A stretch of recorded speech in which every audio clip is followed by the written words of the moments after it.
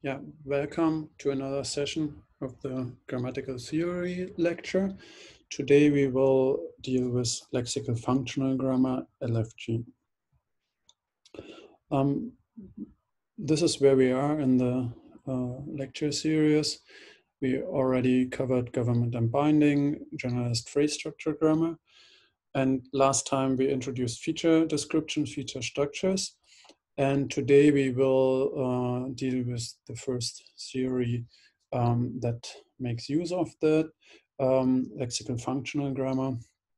And then we will later talk about head-driven phrase structure grammar and tree joining grammar that also make use of feature descriptions and feature structures.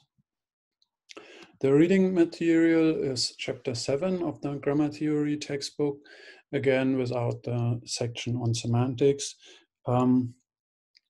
This semantics is actually interesting in LFG, but that would be too much to cover in the one semester course we are doing here. Okay, lexical functional grammar was developed by John Bresnan and Ron Kaplan in the 80s. And it's an instance of so-called West Coast linguistics. John Bresnan and Ivan Sark both graduated from MIT.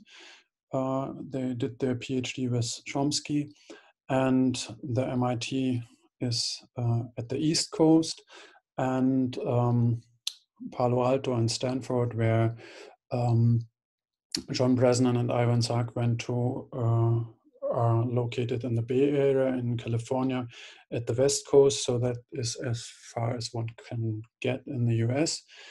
And yeah, there are reasons, not just as far as the theories go, but other reasons as well.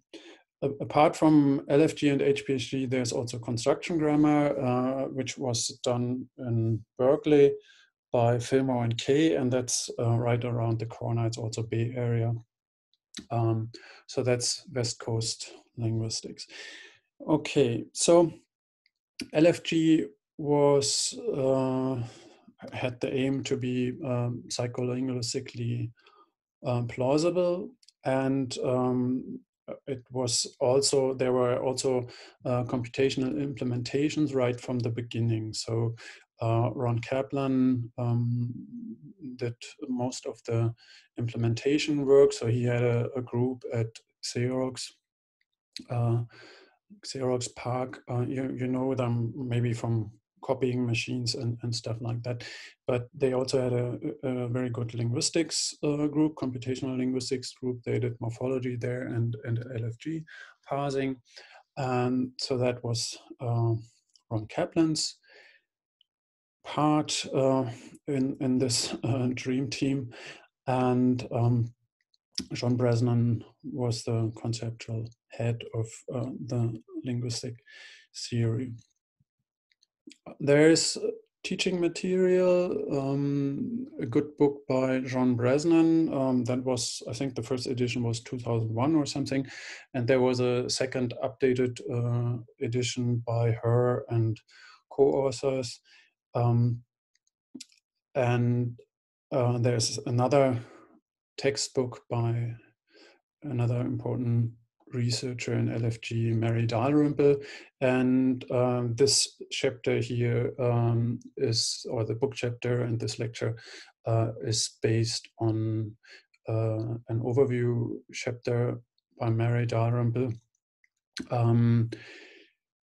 at least as far as the English material is concerned. Of course, we are talking about German, and that was not from that paper, but is coming from Judith Beermann's work on German. So important works here, larger works are by Judith Beermann and by Philippa Cook. Okay, as usual, we have a general section on with general remarks on the representational format. LFG has multiple levels of representation. So first there is a C structure. C structure stands for constituent structure, and it's basically phrase structure rules, often adhering to the X-bar schema. So when we are looking at English, as you know from the introduction, X-bar structures make perfect sense, but LFG also had a strong typological focus, and they looked at Australian languages, and they are not like English at all. So they're languages like Valperi, where you can where you have a rather free order of constituents. And LFG has a very cool rule saying a sentence consists of some constituents, any amount as you want. That is very strange for people who were brought up in the phrase structure tradition, but it actually works, and we will see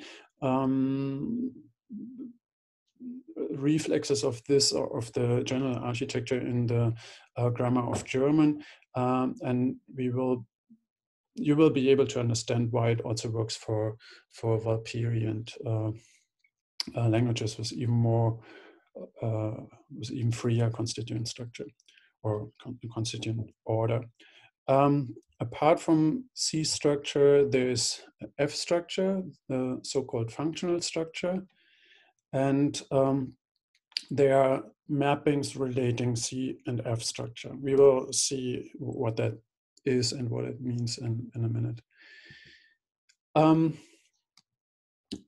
So what is F structure? LFG has grammatical functions like subject and object as a very important part of the theory. So they are primitives of the theory. So you can read in theoretical statements subject and object. This is not the case in the other theories we talk about in this lecture. Maybe in construction grammar there will be things like subject and object in the theory, but in GPSG, government and binding, HPSG, and so on, there is not, people don't talk about subject and object. In GB, it's sometimes said, okay, there is a subject position, so that's a specifier of IP, right? But it's not something that is part in trees or in constraints and descriptions. But in LFG, these grammatical functions are part of the theory, and you see an example for that in 156b. So that's the so-called F structure for the sentence here: David devoured a sandwich. And we have a pred value. So all lexical items have a pred value, I mean, of the main categories: nouns, verbs, and adjectives. And so they are highlighted here. And we also have pred values for the subject and the object, right? So this is basically the predicate as we would have it in school grammar.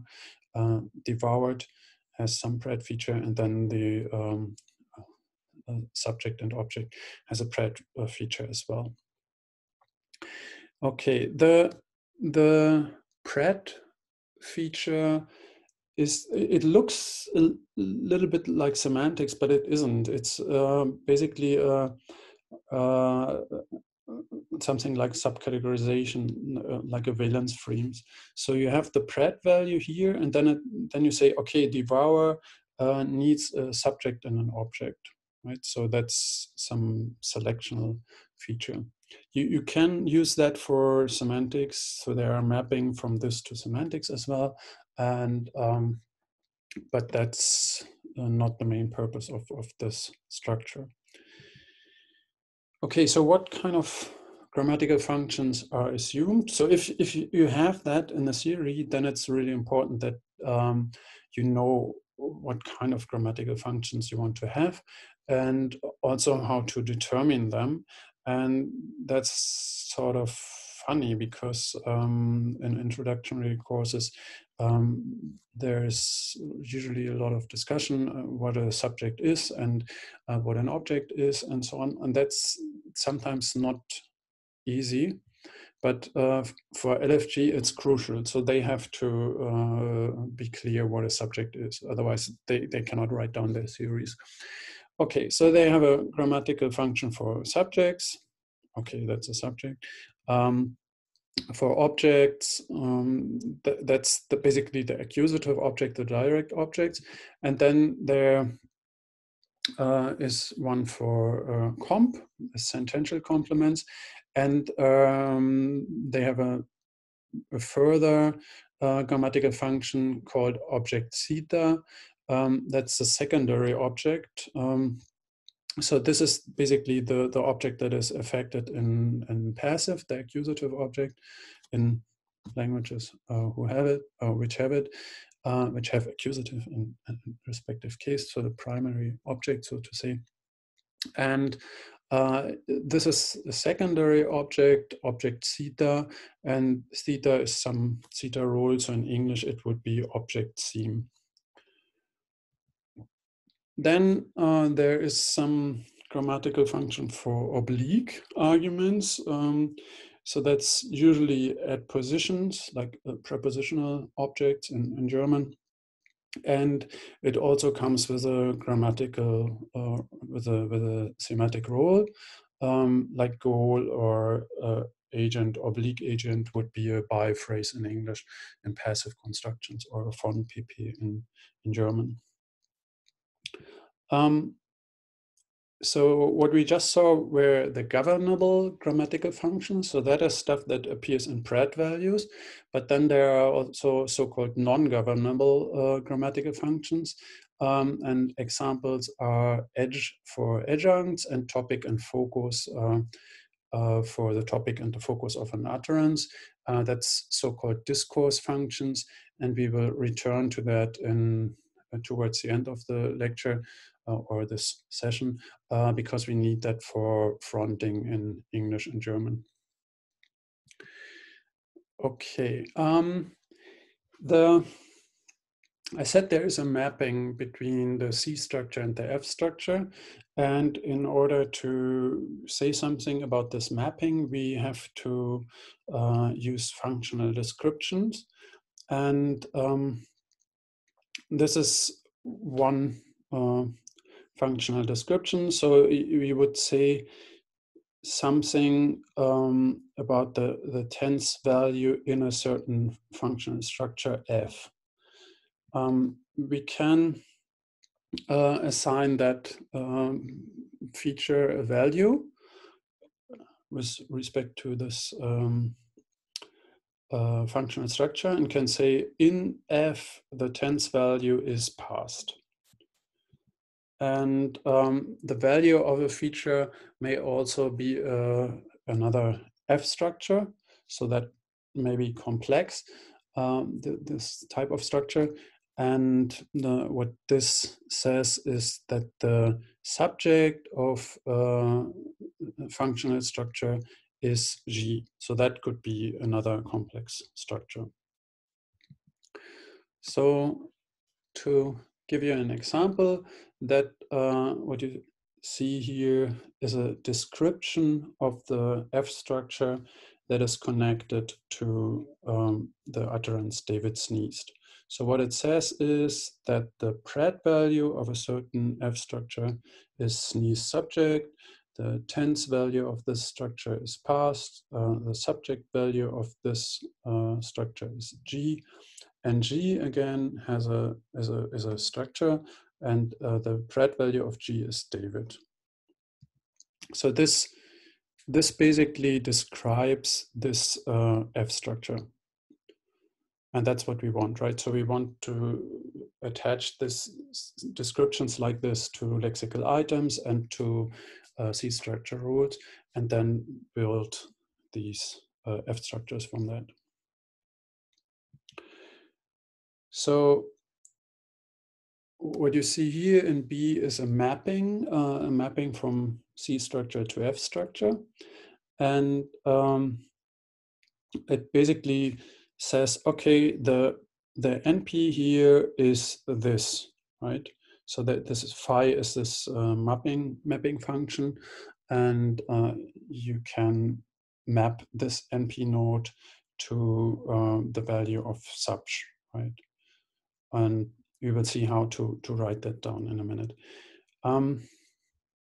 If you look at these structures, then there are certain things to observe. A phrase and a head always correspond to the same F structure. We will see how to write that down in a minute. And this means that IP, I bar, and I are always mapped to the same F structure, and VP and all the levels below that are mapped to the same F structure as well.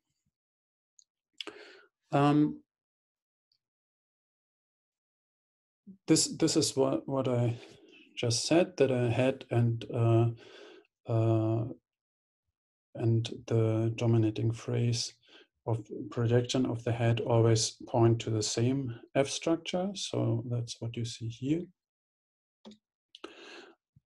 And this is a more complex example where you have IP, I bar, and I, and also the VP node. So that's all projected to the same F structure. What you see here is what I also said in earlier lectures, earlier sessions. The LFG for English also assumes X-bar theory, so these structures probably look familiar to you from the X-bar session and the GB session we had. Okay, what kind of constraints are there on these structures, on the F structures? There are two important constraints, and one is completeness, that says that whatever appears in pred values has to be in the F structure. If you look at an F structure and there's a pred value in it saying I want to have a subject and an object, and there's only a subject but no object, then that F structure is not well formed, it's not complete. The other thing that corresponds to, or the opposite kind of constraint, is coherence. So if you have a predicate requiring a subject and an object, and there is something in addition in that F structure, then that is wrong as well. So here you would have a sentence like David devoured a sandwich that Peter sleeps. And of course this that clause is too much. It's not appropriate for this kind of sentence with a verb devour. And this is what it would contribute to the F structure, right? It would contribute a comp feature with a certain value, sleep Peter. And that's not correct. So this F structure is not well formed and the sentence is ruled out by that. But that basically is the coherence and completeness constraints, is basically the theta criterion of government and binding. So all arguments of an element have to get a thematic role, and there may not be anything in an argument position that doesn't have a thematic role. So all thematic roles have to be assigned, but there must not be anything in addition. And that's the same here with coherence and completeness. Okay, so how can we formulate these restrictions on the C structure? This is the first annotated phrase structure rule we see, the first C structure rule. There are these funny arrows here, up and down. And what this says is this error, I'm referring to the F structure of the mother, and this says I'm referring to my own F structure, so to everything that is below that node. And if you see that up equals down, then that means that this is the head, basically. It says that this node and this node point to the same F structure. So this is the lexical item in this case, and you point down. So whatever I contribute is this one, right? And then you say, okay, and this is the same as the mother is pointing to. So this V bar points to the same thing as well. And then you get this type of tree we already saw for David is yawning, where you have a lot of things pointing to the same F structure. Here we have a V bar rule with an object. And again, we have the up equals down. So that's basically the verb pointing to this thing and the V bar pointing to this thing. And then we have something new. And now it's important that we understand what is going on here. It says, okay, this thing that is below that, so everything that belongs to that NP, is identical with the value of the object in the upstairs F structure.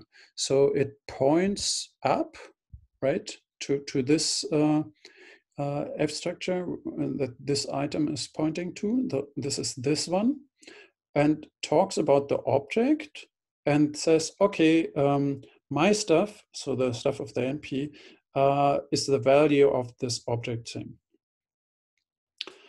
Okay, if that's crucial and maybe not that simple, so you have to watch that part of the presentation again if it was too fast for you, or stop it and think about it. Yeah, so there's some written text that basically corresponds to what I just explained. Think about it. This is a lexical item. It works similarly.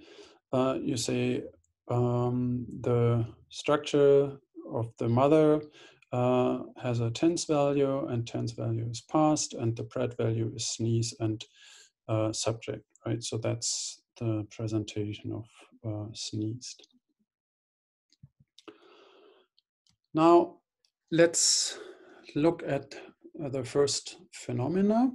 The first thing to look at is passive.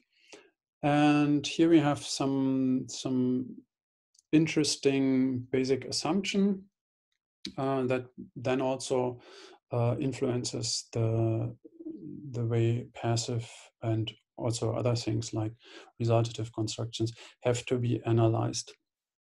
So the basic assumption that is made explicitly in LFG and also in HPSG and other frameworks is that we have lexical integrity.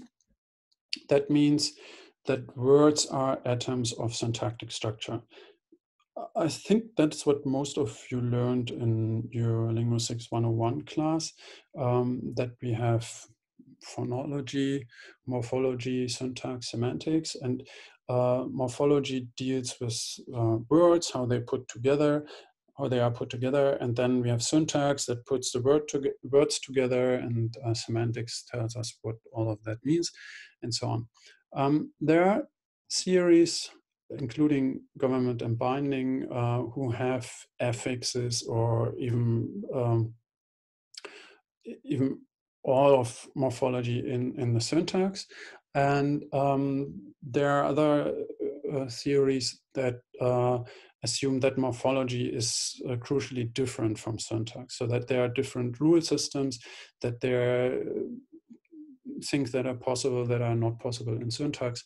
And they also believe that syntactic rules cannot create new words, and they cannot look inside the structure of words. So they cannot see that there is a prefix. So let's say I'm a verb and I want to select a noun phrase with a noun that has a certain prefix or something. That is not possible. And Bresnan and McTrumbo wrote a long paper discussing these issues and what is possible and what is not possible. And so that's assumed for LFG that words are basically atoms of syntax. If you look at trees, then that means that every terminal node, so that's what's at the very bottom of syntactic trees, is a word.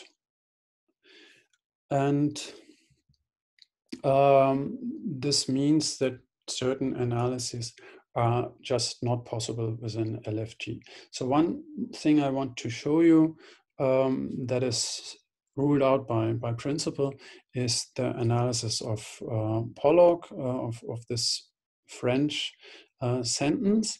It has a negation, this distributed negation or split negation that consists of two parts in French, and some morphological affixes to the, what else?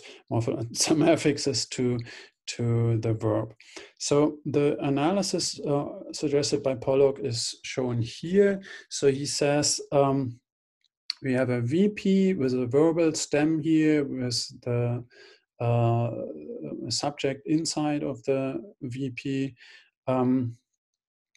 And then we have in the T, so that's I in our setting, in the inflectional head, tense head in more recent versions.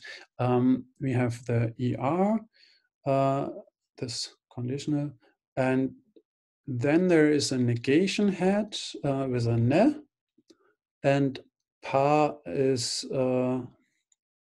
on top of that in the specifier of the negation. And then there is some agreement head here with the agreement ending third singular. And the analysis works like this, that the pa moves to the tense head, then moves on to the negation head, and together with the ni, which is then something like a prefix or whatever, forms a unit with the pa, moves in front of the agreement ending. And then Mary moves to agreement, to the specifier of agreement phrase. So that's very complicated, and to me it's totally unclear why one would want to have such an analysis. It's not related to psycholinguistic evidence, so why should there be these transformations? It's totally unclear. I think these things develop from development of frameworks that assume these kind of transformations, and then people do things with them, but there is no external motivation for this kind of transformation. On the contrary, if you look at psycholinguistic evidence, then there seem to be other structures preferred. Of course, you may come up with certain explanations why that, how that might be processed, but it's you make it much more difficult for you if you assume that this sort of has some psycholinguistic reality. Okay. So that is ruled out, and But what we want to look at, and that's the reason why I discussed it in the first place, is the passive. And what John Brasnan observed is that the adjectival participles that can be used prenominally have the same form of the passive verbs, right? So she has the examples in 107.4, a well-written novel, a recently given talk, my broken heart, an uninhabited island, split wood, right? So, and do you see that the form of the participle is always the form that you have, the verbal form, right? Write, written, give, given, break, broken, inhabit, inhabited, split, split. And here you see it's prefixed by an, the adjectival prefix, and this only attaches to adjectives. So there is a version of an that also attaches to verbs like unzip or undo or something, but that has a different meaning from this one. And so you see, okay, this has to be an adjective because it has this adjectival behavior. You can attach things here. It does things that adjectives do. It appears here in front of the noun. But it always has the form of the verbal participle. And what is important is that the argument structure of these pre-nominal participles is like or like the valence or selectional properties is like that of adjectives, right? So if you have the verb break, I broke my heart is broken, my broken heart. So what you have here is something that predicates over the object of the adjective of the active form, right?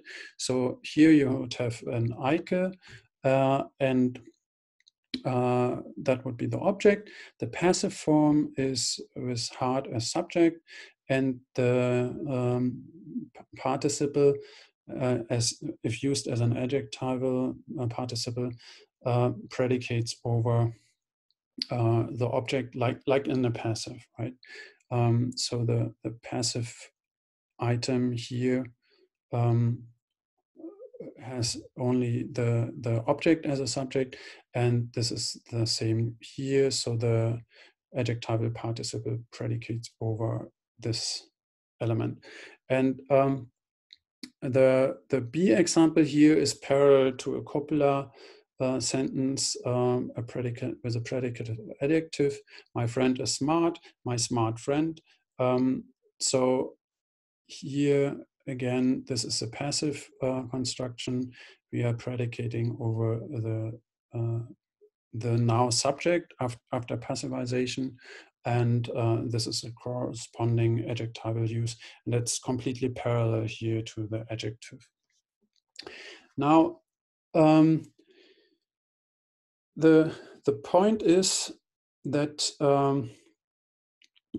there are adjectival participles in which is shown here in these examples, and they have the completely the same form as these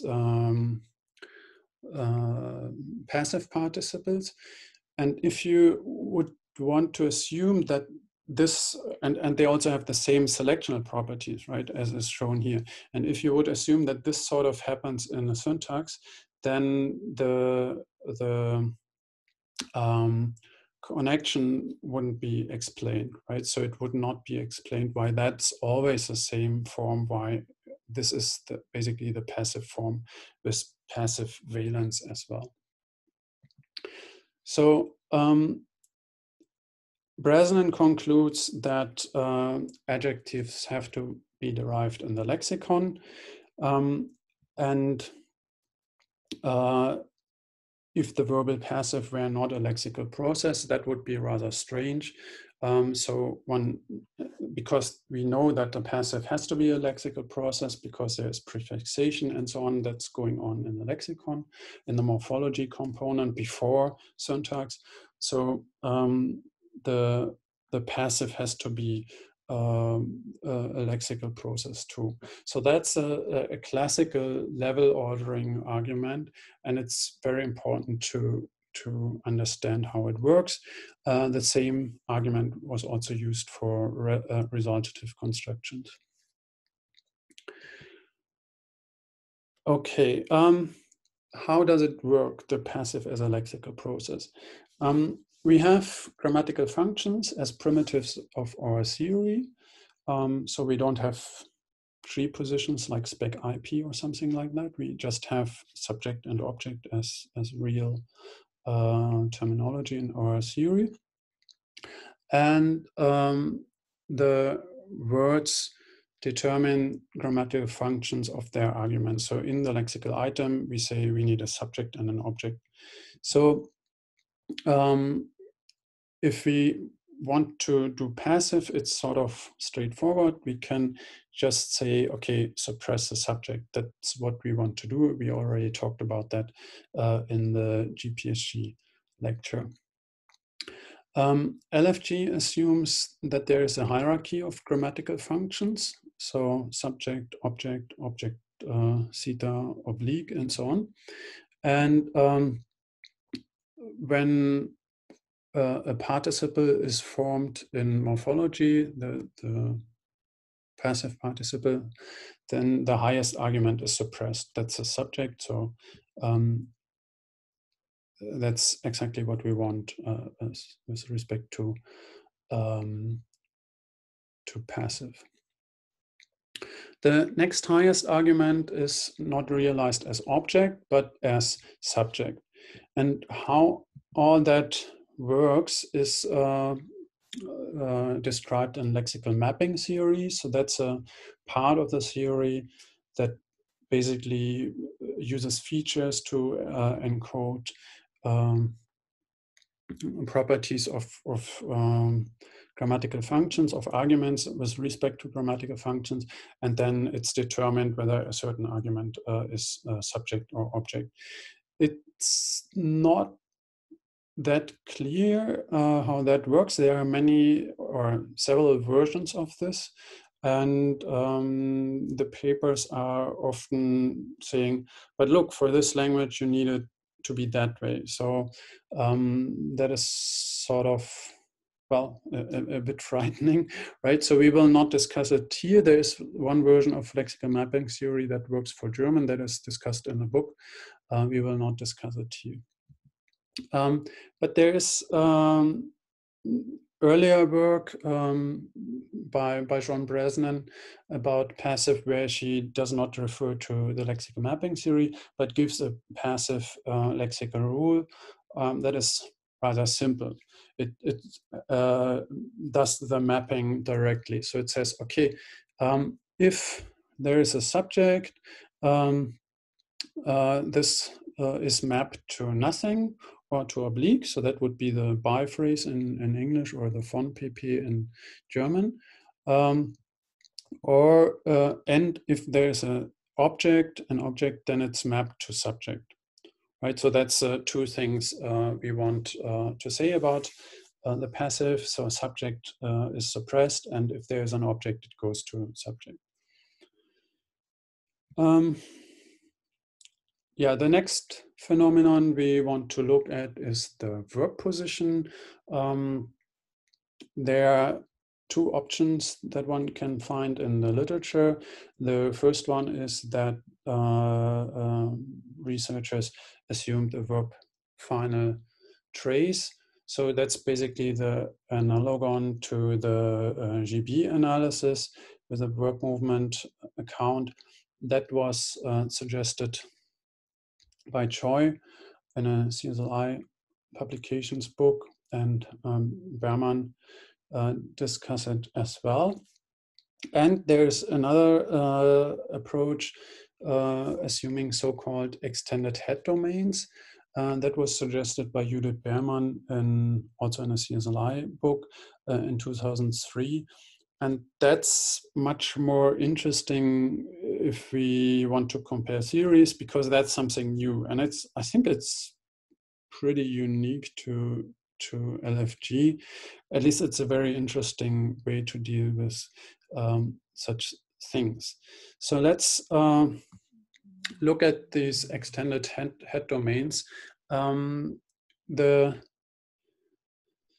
The rule in 197 shows you a VP rule that says a VP can consist of arbitrarily many NPs and a V, and the V is in brackets, which means it's optional.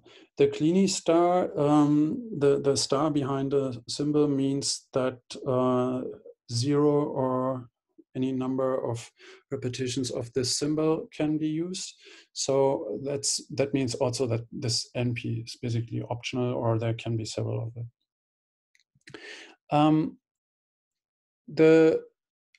The assumption of the extended head domain analysis is that the verb can also be in the C position, and it just contributes its F structure constraints from there. And this is the cool thing about the analysis, because in the end, it's important what is in the F structures, and that there is a pred value, and that everything that is in the pred value is also that is selected basically by the pred is also there in the F structure. It doesn't matter if this F structure is coming from the C position or from anywhere else, right? So this is very interesting, and you have to understand it, because otherwise you think, an optional V, what kind of VP is that, right? So there is no V in the VP. Strange. So what about headedness, right? So there should be some head somewhere, but it's possible in LFG to say, well, it's optional. It will work out in the end of the day. Let's see. It matters that everything is there in the end. I don't care who brings the cake for the party, right? Okay, so let's look at an example. So that would be verschlingt David den Apfel, devours David the apple. And we have this rather funny VP here consisting of a subject and an object. So this is a preliminary structure, right? We didn't deal with reordering. Now we will revise how it works. But this is the VP consisting of as many NPs as we want and an optional V. And in this case, there is no V because it's optional. It's okay if it is not there. But there's the subject, and this constraint says, okay, what is here goes inside the upper F structure and is the value of the subject of this upper F structure, right? So up and subject is what is below here. So this is the subject of something, and since this is the same as its mother, and this is the same as its mother, all these point to the same F structure here. So that was the subject. The same is true for object. So it says the upstairs F structure, and the object of this is identical to what is below here. So the apple goes here because this points there, and the object of this is this, right? Okay, so, and I almost forgot the C. So this is the verb, it's in the C position, and it says, okay, my F structure constraints are contributed here, and this verschlingen devours contributes the pred value saying I want to have a subject and an object, and all of this is here, so fine, right? Okay. So that was verb position, and passive is already dealt with, and now we have to talk about local reordering. So again, there are two options. The first option is that we have traces. So we have a base configuration, we have traces, and then we have movement. That's also like the scrambling analysis in GB, suggested by Werner Frey. But we already said that we don't like, or I said I don't like it. There are reasons for not assuming the scrambling analysis, scrambling as movement. You can either watch the GB session or read it up in the textbook. It has to do with reconstruction of quantifier scope, so that makes wrong predictions. But there's a different suggestion by Judith Beermann, where she says, okay, it's just licensed directly in phrase structure rules in the C structure component. And this is how it works, the base generation approach. The verb verschlingen has a pred value. It says, okay, I need a subject and an object. And it also says that the subject case value is nominative and the object case value is accusative. That's not surprising, but it's a lexical specification of these case values. Now, if we remember how GPLG did valence and phrase structure rules, the approach by Uskorite basically said, okay, all arguments are depending on one verb. So they had Uskorite had a V3 rule saying verb V3 goes to verb and then NP, NP, NP, or whatever, how many NPs you needed. Now, the fun thing is that the rule for VPs in LFG is a VP goes to an optional V. So that's even more bizarre than what we saw, right? So it doesn't even have to have the V. So then there's nothing, but there should be some arguments in a VP, right? But the purpose of that rule is just, it's not to license arguments, it's just to start recursion, basically. And there are further rules that add NPs. So again, this is a lexical item, right, with selecting a subject and an object. Then we have this rule starting the recursion, and this is the rule that adds a subject and object or object theta. So you have VP here and you have VP here. So by using that rule, you just license another VP, and you can do that as often as you want. And in the end, all the grammatical functions that are required by the verb have to be there, right? So you have to have a subject, you have to have an object, and you are not allowed by this particular verb to have an object theta. So that's basically, if you remember the very first phrase structure trees we saw, we had a binary branching and a flat one, and I asked which one is the better. And this basically gives you the binary branching trees. And you could, in principle, if you just look at the phrase structure component, you could go on forever, right? But there are further constraints saying you have to have a subject, you have to have an object, and nothing more. So that gives you the right kind of trees. This rule just introduces NP arguments. Of course, you need other rules for PPs or for sentential arguments. Now, let's look at the order. So that this would be an example analysis with nominative before accusative. You have the subject here and the object. And this is this funny rule with, that starts the recursion, right? So you have the verb. That rule licenses a VP. The head and the mother are mapped to the same F structure. Then you have a rule combining a VP and an object to form a new VP. The object is added to the F structure here. And then you have the subject, again, combining a VP and a subject to form a new VP, right? Okay, so that was nominative accusative, and then I go forward. You will see there is minimal change in the slide. Now we have den Apfel David verschlingt, and we again VP start the recursion here.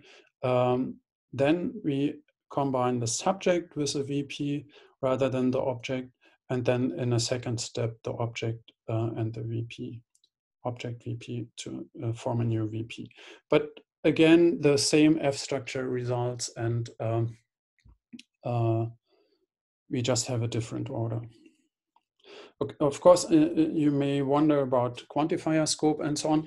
There is another structure referring back to linear order and predicate argument structure. So there is something would be here, right, to get the semantics from this kind of complex representation.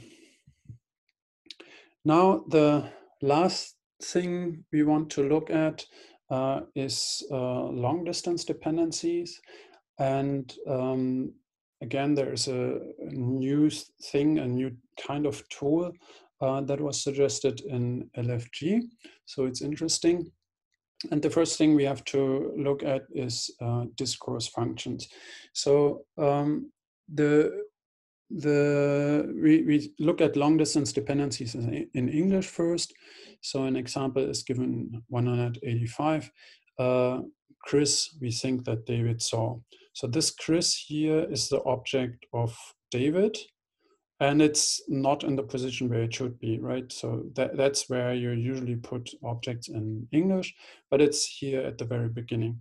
So that Chris here has two functions. First, the argument function here, it's the object of saw. And then it has an additional function, a discourse function. It's a topic of the whole clause. Of the matrix clause. You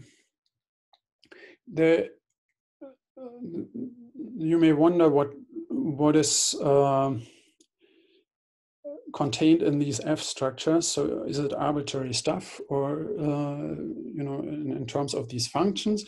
But the point is that there are so-called, that the topic and focus are so-called grammaticalized discourse functions, because they go together with certain syntactic configurations, and therefore they are introduced in these F structures so that there can be a syntax discourse function correspondence. The topic and focus are not lexically subcategorized and are therefore not subject to completeness and coherence. So they are not part of pred values, right? So in the beginning, when we talked about grammatical functions, we talked about governable and non-governable grammatical functions, and topic and focus are not selected in valence frames in these pred values.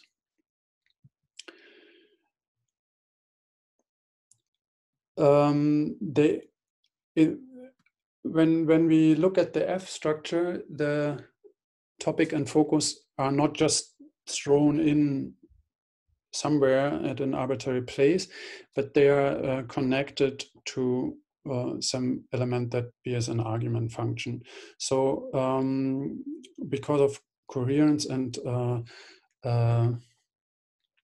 completeness, all the grammatical functions, the governable grammatical functions that appear there have to appear somewhere in a pred value, and nothing more is allowed. But then there are these discourse functions, and they are just connected to one of the argument functions. We will look at an example on this slide. So this is the first thing we want to look at. Chris, we think that David saw. And what you see here is that the Chris here is topic. So there is a topic feature, and the value is the pred Chris thing, feature structure. And this item here is connected to the object slot in the comp slot. So we have, we have a comp feature that corresponds to that David saw, to the that clause. And as you see, there's a C predicate here. And the object of this C clause is missing, of that clause is missing, and it's identified with a topic that is in fronted position. This identity can be written down as a path equation. So you can say the topic of the upstairs F structure, right? So if you are here, you say the topic of the upstairs F structure is identical with the comp of the upstairs F structure and the object of comp, right? So comp obj. So you identify this with this. What you see on that slide, on this slide, is a much simpler example. So we don't have an embedded sentence, but still we can front the object. So Chris, we saw, is possible. And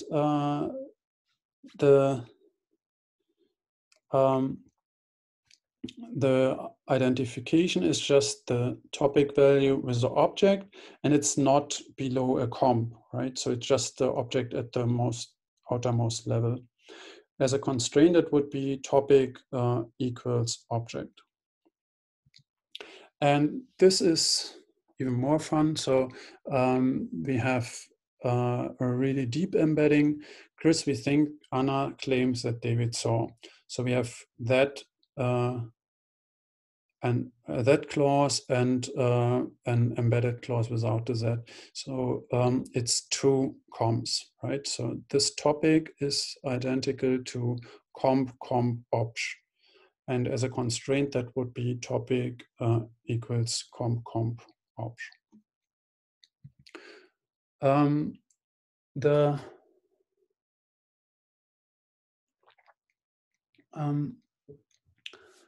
The constraint annotation can be done at the C structure, and the rule would look like, would be something like that. CP goes to some XP and C bar.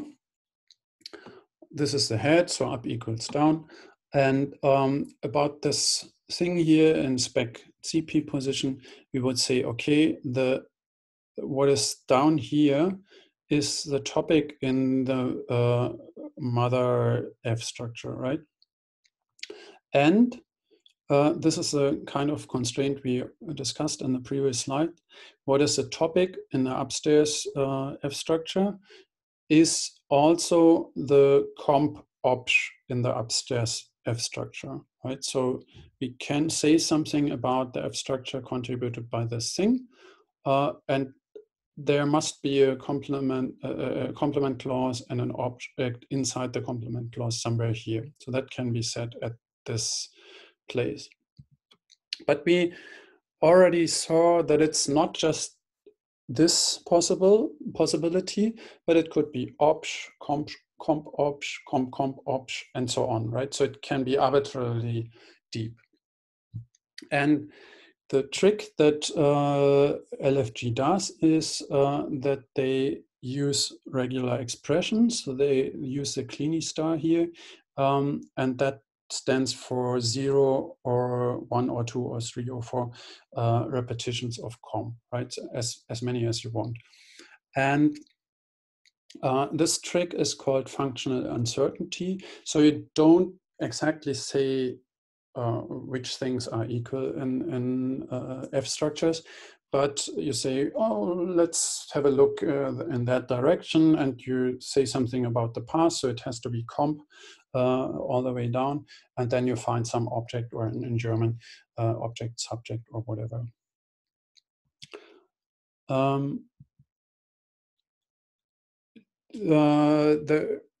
What we talked about now was fronted topics, but the fronted element can be a focus as well. So you can specify that using disjunctions. That's this bar here, topic or focus is an arbitrary set of comp and then object. And you can use abbreviations for that. So topic or focus can be abbreviated as DF, discourse function. So then it's more compact and more readable. Okay, that can be done for German as well. The same technique. So nothing exciting in terms of difference between English and German. Yeah, to sum up, LFG is unification-based or constraint-based and works with feature structures and phrase structure rules. The grammatical functions are primitives in LFG. They are not defined with reference to structure as in GB. So they are, you find that in theoretical statements. LFG is strongly lexicalized. Valence alternation like passivization are captured in the lexicon via lexical rules. And yeah, it aims to be psycholinguistically adequate and to be implementable. Okay, this is it for LFG. The next series, the next session will be about categorical grammar. And yeah, stay tuned. Thanks for your attention.